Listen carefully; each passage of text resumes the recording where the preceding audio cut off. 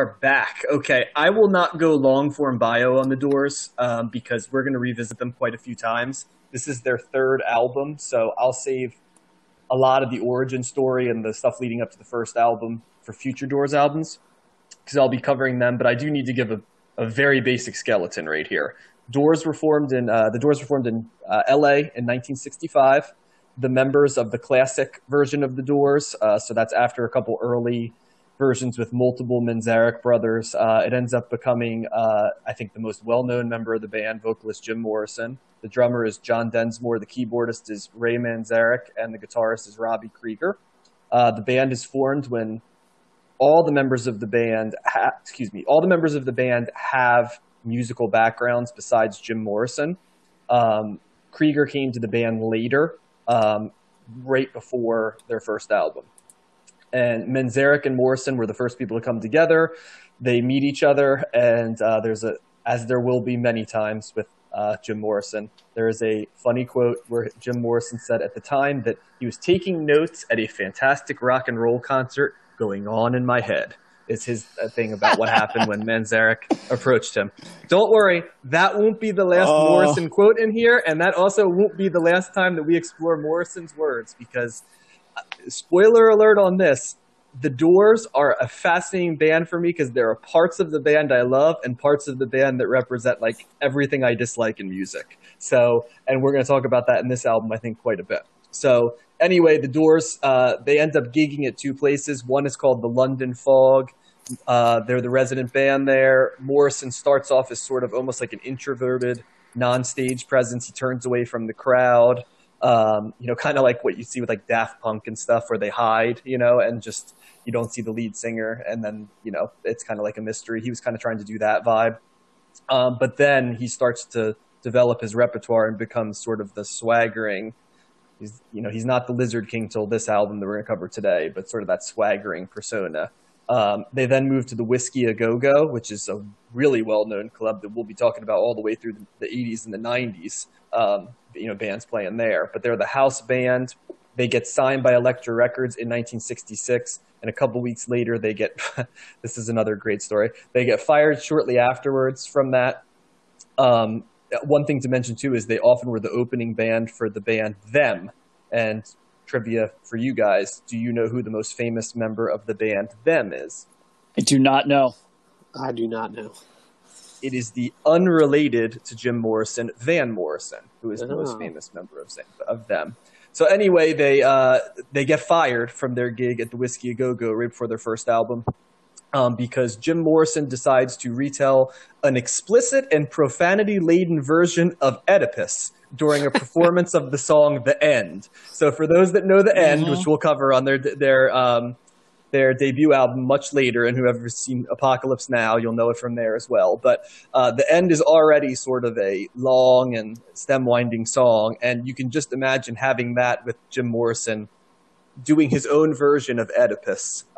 Because, when you think about Oedipus, you think, I need that to be sort of polished off by 60s beat poetry. But, hey, to each their own. But obviously the Whiskey A Go-Go agreed with me and said, yeah, not so much.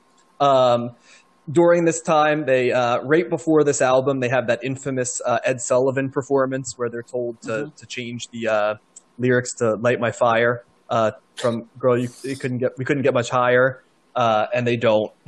And then in a quote that I have to give Jim Morrison credit, like a fantastic quote, they say they'll never play the show again. And Jim Morrison apparently on the way out swaggers and says, "Hey man, we just did the Sullivan show." So just a pretty awesome end line. And for those that don't know, the Doors, here's the literary geek in me. The Doors name is based on the Aldous Huxley book, The Doors of Perception, which is a really good read if you've either never read that piece or Aldous Huxley in general. And that title is actually a reference to a quote by William Blake, who's a poet and short story writer who's also phenomenal. So Morrison, even if I don't always love his stuff, definitely read good stuff because both Huxley and Blake are awesome. And he is the one who came up with the name.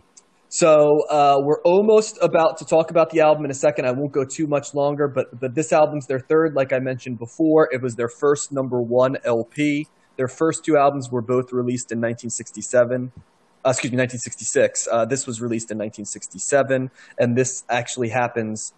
This is released probably 2 months after an infamous incident, the first of many incidents that Jim Morrison would have, where he sort of upstages the band, where he's in New Haven, Connecticut. He's making out with a fan backstage. The police officer is not aware of the fact that he's in the band. They tell him to get lost. Morrison tells him to eat it. Then he gets maced. He gets dragged off the stage, and it kind of gets them, their counterculture rep goes from, well known to like mainstream, right? That and the Sullivan Show sort of make the Doors like the ultimate counterculture band at the time.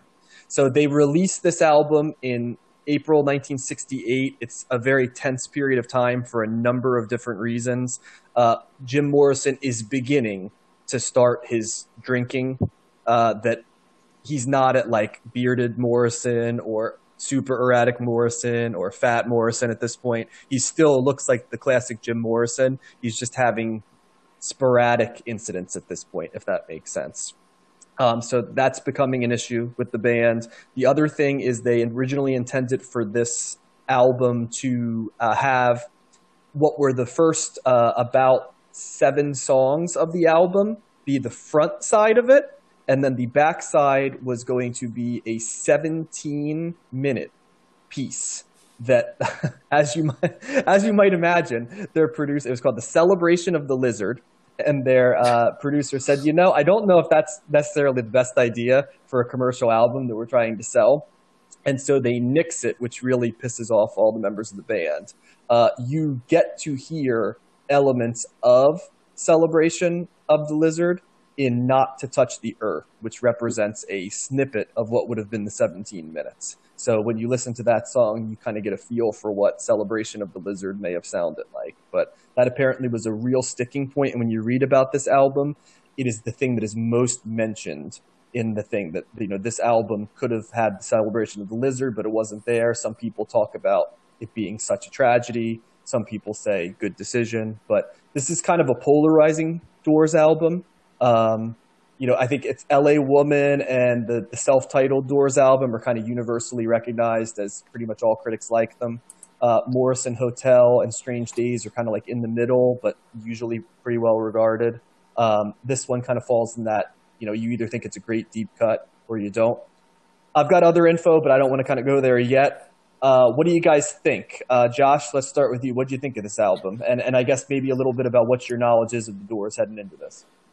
Yeah, the Doors are one of those bands, right, that almost defined the '60s in some way. I knew about them, from early on in like middle school and stuff. Just Jim Morrison is one of those figures that becomes like a figurehead for '60s counterculture, like you said, and wannabe hippies, like the Doors' first thing and things like that.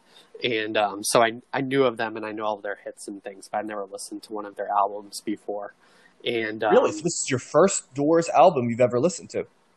Yeah, definitely. Wow, I mean, I know the singles obviously from movies and just hearing them on the radio and stuff. But yeah, so that being said, the Doors have such a distinct sound, right? They have, like some of the other artists that we've listened to, when you hear a Doors song, I don't know, so when you hear a Doors song, it's the Doors, or at least I do. And I do not like those songs. I like the songs on this album that don't sound like Doors songs, like My Wild Love and 5 to 1, and is it like an organ that they have that is, maybe that's what draws organ and a piano. It's Ray Manzarek plays whenever I think of the Doors, right? Manzarek is almost as much a part of it as Jim Morrison's voices, but he plays the organ, he plays the piano, he plays the harpsichord at times, but always something like in that family of instruments. Yeah, I think it's the organ and the harpsichord that I associate with the Doors, because when they're in those songs, it's just like hard for me not to like the Not to Touch the Earth song. I don't like that song, so I can't imagine what a 17-minute version of on the other side of the album would be like. So yeah, they never were able to finish it, so you'll never know. Yeah. So I sound like a broken record, but I like parts of this album, but I didn't like all of it. So maybe I'm with the populist on that. Gotcha. What do you think, Matt? So I think the first time I ever heard about the Doors was when my parents went to go see the movie The Doors, the Oliver Stone movie. And I remember them coming back talking about how sad it was, just the story of Jim Morrison and the alcoholism and just his whole persona and just how it ended up and just what a sad figure he was. So I was kind of intrigued by that, especially since my dad's not really a music guy. And I'm like, Dad went to go see a movie about a rock. Like, what's this about? So my knowledge of and John, you'll be surprised about this, I never really listened to Doors albums, proper albums. Wow. It was, okay. I got this is very similar to Bowie for me in that I got the double album singles, record. So, the best of the Doors. So I got that I was in college or something. And and I played that a lot. I really liked those songs, the singles, the best of, quote unquote, the best of the Doors. So this was new to me. The songs I knew going into were the songs that were on that. So essentially, Hello, I Love You, The Unknown Soldier, Spanish Caravan, and 5 to 1. So for me, this was kind of, maybe two-thirds, a third of this or so was stuff that I knew, and then the rest was stuff that I didn't know. So, I'm mixed on this. I was probably a little disappointed, particularly the first couple times I heard it, because I wanted to like it. I wanted to learn more about them and get more into it. But I kind of agree with Josh with some of the I don't necessarily mind as much maybe as Josh you do the keyboards, all the different sound effects that Manzarek is getting, which is that's the Doors sound along with Jim Morrison's, voice. I would agree with that. So, sometimes, and I absolutely agree, Not to Touch the Earth might have been one of my least favorite songs in here. It's like an eerie, like whatever the effects that he's doing with the keyboard. It's not just the keyboards. It's some sort of effect that makes you feel like you're going through like a haunted house or something like that. It's like a weird Halloween kind of spooky sound that's just kind of annoying, really. So I would agree if that was the snippet of that 17-minute long song, I am in the camp of I'm glad that is not on this album at 17 minutes. Incidentally, John, do you know which songs on this record were supposed to be the first side? Were there any and what's like the cutting room floor stuff? I don't. There were only two singles, Unknown Soldier and Hello, I Love You. That was the only two singles from it. All right. So, but I think I like Morrison's voice when he is belting it out, right? When he's kind of screaming, he's getting passionate. I think 5 to 1 on this is easily for me the best song on the record. It's just powerful. Wow. I like to keep that is fascinating. Yeah, no, I love. I would say it's my least favorite song on the entire album. Oh God, Yep. And we can talk about lyrics and stuff, but this is where being not really all that caring much about lyrics helps me, because I'm sure that there's lyrics on here that you can be very critical of, and I'm sure people love them. I know that he's a very polarizing figure in that regard, but musically, oh my God, no, he's the guitar playing comes alive, right? And Morrison's voice he's passionate, he's feeling it. That's where I like his voice, as opposed to something like Yes, the River Knows or maybe Summer's Almost Gone, which are kind of like meandering, slogging songs, and his voice is just like he sounds bored, right? Summer's almost gone. It doesn't do much to get me into it at all. It's very off-putting. So I don't like that Morrison. And some of these songs he mixes both of them in, and sometimes he does do that slogging kind of meandering vocals, but at least there's something with the music that's keeping me interested. But I like it when he's screaming, but I think the bookends, I think the opening track, Hello, I Love You, and then 5 to 1 were the best songs on the album. So I think the more I listen to it, I think like something like Love Street, I appreciated more the more I listened to it. I think the song I liked the most of this that I didn't know coming into it was My Wild Love. That was another one of those. It's almost like a prison gang, song with the hand claps and the really chanting. Like that song. And there's some weird effect in there, the whoosh whoosh in the middle of the thing. I don't know what instrument they're using there, but I did like that a lot. So a little mixed, a little disappointed. Maybe I'll find more to get into with their other albums that we'll be covering. It's fascinating. And I don't mean this to sound condescending. I disagree with everything you guys said. The songs that you guys like are the songs I dislike. The songs that you guys don't like are the songs that I do like. So explain yourself, Walt. Not to Touch the Earth is really interesting to me. Love Street is a song that I think and it's probably important for me to kind of explain like my love-hate relationship with the Doors. Okay, so that kind of maybe can explain it. To me, Robbie Krieger's a very underrated guitar player. So I'll say that I don't notice guitar lines very often, but I think because the organ is the number one thing I notice with the Doors, the interplay between Robbie Krieger, who plays the guitar, and Raymond Zarek, who plays the organs and the harpsichord and piano and stuff like that. I always just felt those two were on symbiotic relationship on the same wavelength. And I always notice it. And this album, especially, and here's where, having listened to all the Doors albums, I think it might be instructive later when you guys listen. I'll be interested to hear what your take is. But after hearing the first two, this is the best musical Doors album. And there's a lot going on. I think in some ways the reason is because a little bit of the context of this album is they basically, blew all their songs from their live set in the first two albums because they came out back to back, right? Mm-hmm. So the only one that was left over was Hello, I Love You, which is a song I feel I hate because it's basically like overplayed. All the it's not even so much that, it's indulgent, and it's so much like All Day and All the Night by the Kinks that they actually even lost a lawsuit that the Kinks didn't even want to bring. That's how much it is All Day and All the Night. It's the same song. And it's like it's so, and I'm not alone because Jim Morrison hated that song so much that he sometimes just had Ray Manzarek sing it. So I think it was kind of one of those songs that was a really early songwriting attempt. Like, they clearly were influenced by the Kinks, which is awesome. I don't think they ripped them off, but it's like, it's just kind of one of those songs that it's like, it's like just overindulgent and just overplayed and all the stuff that I don't like about the Doors when they're bad. I agree with Matt that I like Morrison when he's belting stuff, but he doesn't belt very often. If you know the Doors albums, he more often than not is, at his worst, he's sort of monotone and just, sort of reading. And that's at points of this album, a couple songs bleed together. For me, it's a lot of the songs that you guys like, where it's 5-1. I mean, as I'm listening to it, I'm like, boy, Jim Morrison sounds hammered here. And sure enough, you read about it and he's hammered the entire, like basically they go in and they tie it off literally, him and the song, to add to it. I would almost definitely guess that songs 8 through 11 were the add-on songs, because to me, that's when the album started hemorrhaging water. Spanish Caravan is saved by the flamenco guitar. I think The Unknown Soldier is one of the more overrated Doors songs, but the stretch from 2 to 5 is what saves it for me, because Love Street, Not to Touch the Earth, Summer's Almost Gone, Wintertime Love, Morrison's voice fits a lot better on those. The ridiculous poetry that is Jim Morrison's lyrics sometimes is toned down a little bit.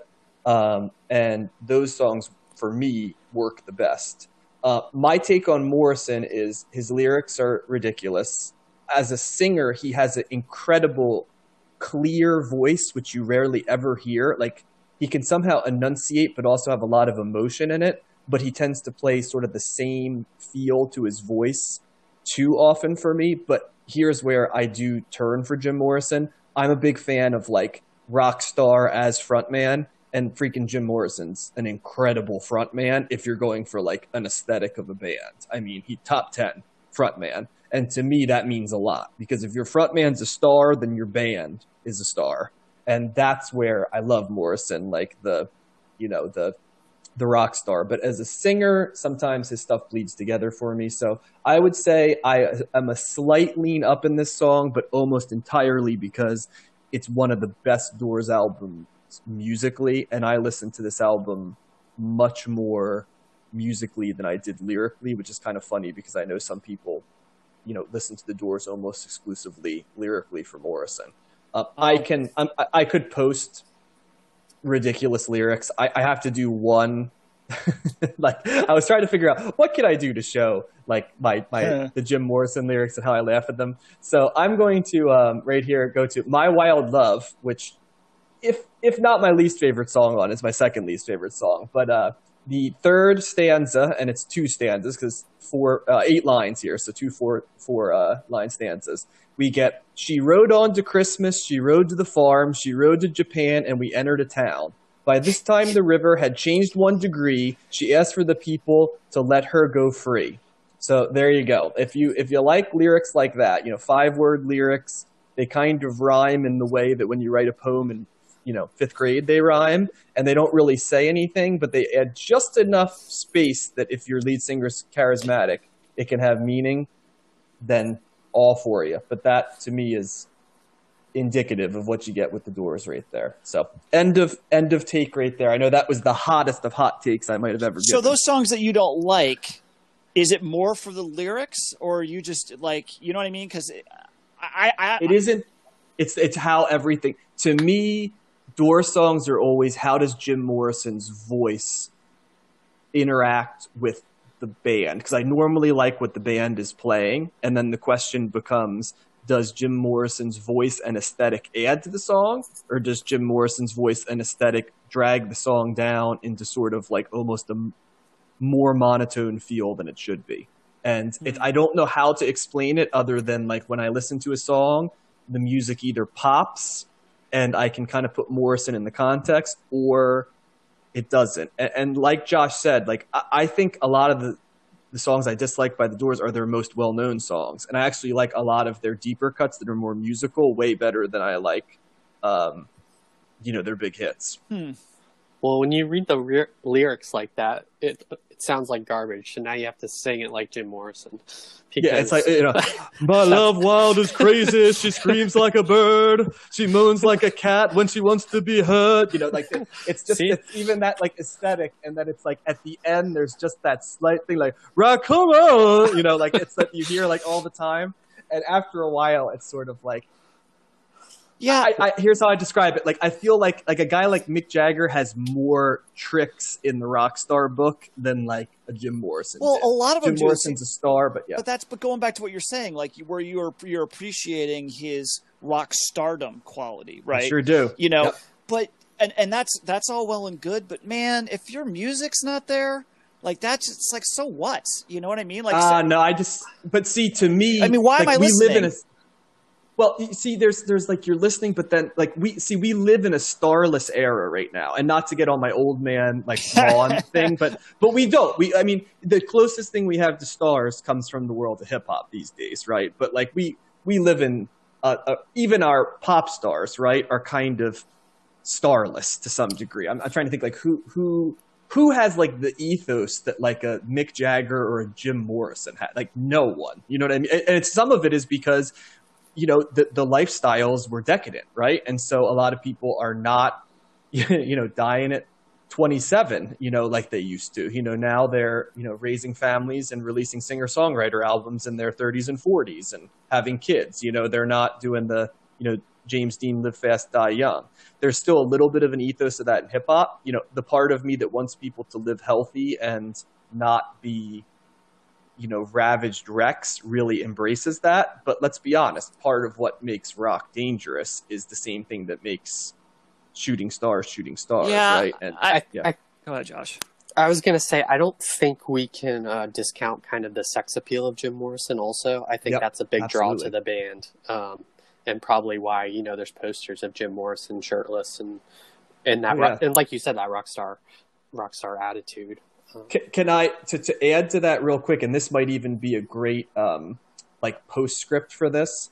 The Rolling Stone music guide that they did later, they described the Doors, the first paragraph, and I'll kind of get into like their renaissances later and their early years in other reviews because we're getting on in time and I don't want to go too far. But here's how they described it, Josh, and you tell me what you think of this, okay? The Doors ultimately, as a band, were Jim Morrison. He was dangerous, raw, beautiful, half erect at all times in skin-tight leather pants, and fatefully self-destructive. By the end of his life, he became tragic and pathetic. It was no wonder that he cited the French symbolists, especially Rimbaud and Baudelaire, as inspiration. At their best, his suggestive lyrics were clipped and cinematic, either bursts of street talk or snatches at myth. Calling himself an erotic politician, Morrison was preoccupied with urge, rebellion, and release. If some of his work now sounds melodramatic or forced, his intensity does still stand out as remaining compelling, and his acknowledgement of night, pain, and loneliness comes off as riveting and real, even if the rest does not age well. I mean, is there a better description of the Doors than that? Like, there you go. Yeah, but to me, that was I like, think boom. no, and I would agree with all that. And he's certainly genuine, right? He's not phoning anything in. This is who he was, right? And so if you want to mock him for ridiculous lyrics or just kind of ridiculous persona, that's who he was. So I'm not going to say that anything bad about that. I don't know. At the end of the day, there's so much music out there, and there's plenty of other lead singers or frontmen of bands that have that, but also have better songs to back up that whole thing. And if I'm going to put on an album, I'm going to want to be listening to it for the music and for all that aspect of it, not so much about like, wow, this guy was cool, right? Or this guy was so mysterious. It's just I don't have the time for that necessarily. So you mean like listening to an album where you're fascinated because the Tropicalia movement was fascinating and informed your listening to it? Yeah, but I actually like that better, I think. Well, also that's not going to get people the Doors. The whole mistake with the Doors that I don't get is that they're like one of the greatest bands ever, and I'm like, the music's not quite there with the Os Mutantes. That to me, with the intrigue there was the music. It wasn't the personalities of the band. But don't you get though that like that what makes the Doors the greatest band to some people is all the things Josh mentioned: the sex appeal, the counterculture, the mysteriousness. Yes. You can't think of the Doors as one of the greatest bands of all time unless you accept that narrative. Correct, and that's so it's impossible to uncouple that from how you feel about the Doors. So if you're just listening to the Doors as a musical act, you'll never understand. That's what I'm saying, and that's where I'm going with because that's mainly because I think you got to look at the whole package. And there's plenty of Doors stuff that I like. I feel like I'm sitting here being like slamming the Doors. Get it? But it's just they never got to that level. They were a decent band for me that had a lot of good stuff, but I never put them on this this pedestal of being this this amazing band. I get what you're saying, John. I'm just saying like the music's got to be there more for me, right, to be able to put them up on that pedestal for myself. Well, and I'll sort of, this will be my last thought for this, but if Elvis was sort of the gateway to like bringing sex to the mainstream, but he did it in a love me tender way, you know what I mean? Jim Morrison was up there bringing sex in a different way, and his was not love me tender. His was, love me in a dangerous way that really intrigues me, but also kind of scares me a little bit. And like that's the ultimate to me, like. Now, when you listen to the music, that's why we talk about the organs and stuff, because ultimately when you hear good Doors songs out of context, you realize Robbie Krieger is a pretty damn good, guitar player, and Ray Manzarek can really do a lot of stuff with the organs. Mm-hmm. But if they were just doing that, they wouldn't be the Doors. Like you need to have Jim Morrison up there, basically, pardon my French, but like fucking the audience. Like that's what the Doors are. Him doing that, and then the stuff behind him, And he was doing it in 1967, so in 66, which is another thing that I think totally loses context. Right. Yeah, I'm sure there's other bands that were like that were Doors-esque, but they didn't have a Jim Morrison. So. No, and he became this figure, and probably his death, like a lot of times it happens with artists, like their death, canonizes them even more so. So then they become mythological. Yeah, right. And this, this guy was mythological when he was alive. So I see everything that you're saying, John. There's probably other places I'm going to go. This album was okay for me. I didn't like it, or I didn't love it. I didn't hate it. But it's just kind of I was never a huge Doors fan, I guess. Yeah. And I wouldn't disagree. I wouldn't say this is one of my favorite Doors albums. This is definitely one of the ones you can skip. But, it'll be interesting as you listen, because we're going to see the Doors 3 more times, 2 times in the 60s and 1 time in the 70s. And it will be interesting to sort of do a roundup and see if we stay where we are or if we change our mind with context one way or the other. Yeah, that will give us a good overview of the Doors with 4 albums. So I very much look forward to it. And I also